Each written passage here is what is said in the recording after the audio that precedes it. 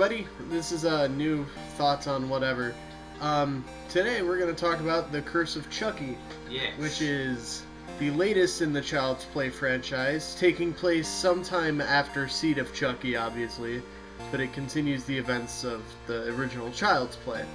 Now, a long time ago in 1988, Charles Lee Ray developed sort of a weird crush on a pregnant woman, ended up kidnapping her, stabbing her in the stomach, causing that baby to become a paraplegic. And which actually explains why he was running away from the police in the first movie. Yeah.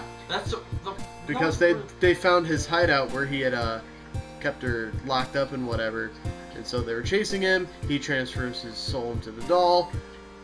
Franchise starts. Well, I thought that was a really good, It is actually a really good explanation. Yeah. But and then flash forward to 2013, where the paraplegic woman Nika receives a package in the mail, and inside the box is the Chucky doll. Yeah, but reformed, meaning they just put more wax on his scars from the Brian seed. Yeah, he covered up all of his stitches and all that.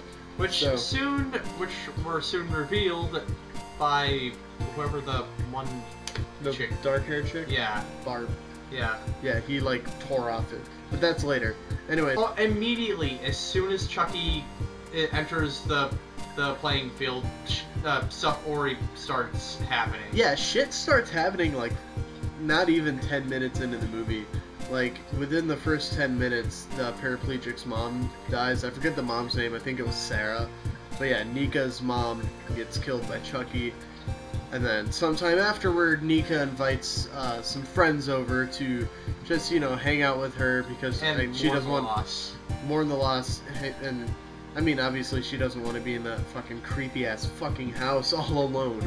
Yeah. With no legs. Yeah. I mean, she has legs, she can't use them. So. Yeah, and she stayed there, and if Chucky was still there, that movie would be done before even the half hour. Yeah, that would be a short film that you'd see at a film festival up in Toronto or whatever. But so yeah, she invites a bunch of people over. A priest. I guess weren't they childhood friends or something? One of them's a nanny, her daughter, her friend's daughter, husband, and sister. The nanny. The black-haired chick was Nika's sister. Yeah, Barb is Nika's sister.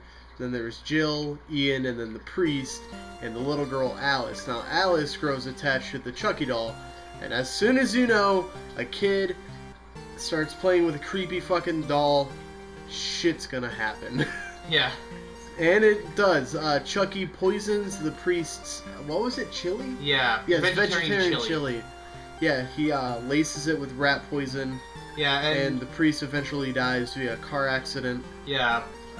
After passing out at the wheel, because obviously rat poison, you're done.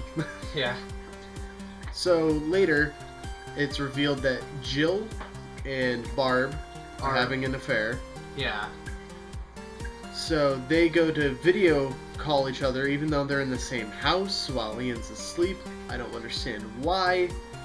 Why would you video call someone when you're in the same house as them? That doesn't make any fucking sense.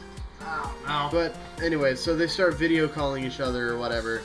And already Barb starts seeing Chucky moving everything, and she's trying to warn She's trying to warn Jill that, hey, Chucky is alive, and she's... Or no, because Barb originally thought it was Alice, the little girl moving around. Oh, yeah. And then, Chucky electrocutes Jill, and she dies. One thing I don't really understand about that scene, why does it go up to her left or right eye?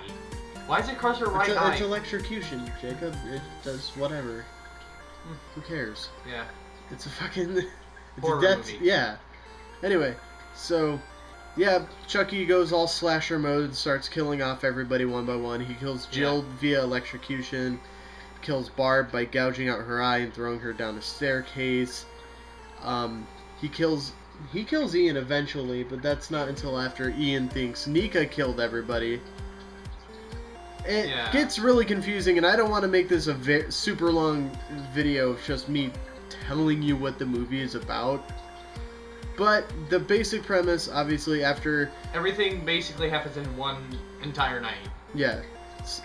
Classic slasher style. I'm so glad they stuck with true horror and didn't throw any of the cheesy 90s comedy crap like they did with Bride and Seed. There was only like one comedy thing. That was what Alice said, which I thought was pretty hilarious. What was it? It was like, Chucky said that life's a bitch and everyone's going to die from it. Yeah, there were funny parts, but it wasn't a horror comedy. It was straight up horror. The only thing I didn't really like about it, the ending was a little weird because Tiffany just pops out of fucking nowhere, and that's spoilers, by the way. I'll put a spoiler warning before I explain this.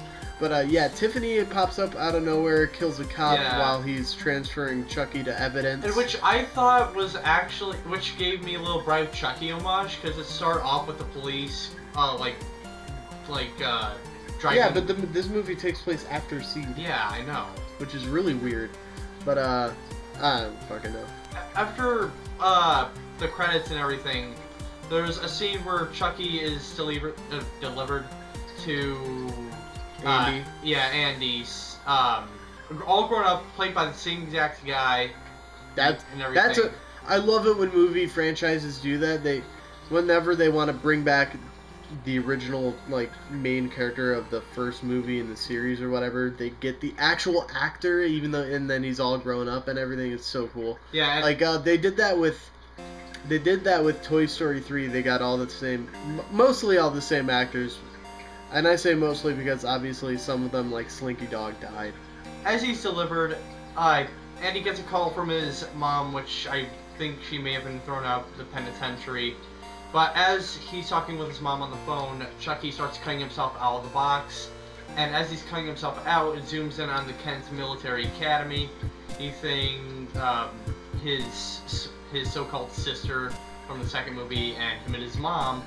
And as Chucky, just as soon as he gets out of the box, he turns around and he has a shotgun pointing right at his face with a line just clearly saying, "Play with this." And then there's the end of it. That's a fucking great post-credit scene. Yeah. But yeah. Anyway, what I was gonna say before we went off on the tangent, the only thing I don't know why Tiffany just appeared randomly with no context at all, but I guess it's whatever. I wonder the CGI for Chucky was kind of hit and miss. When he walked, it looked a little hokey and whatever. But when especially when he's going down the attic staircase. Yeah, when he was talking though, it looked really good. But when he walked and moved around, it looked a little weird. But whatever, it's not a big deal.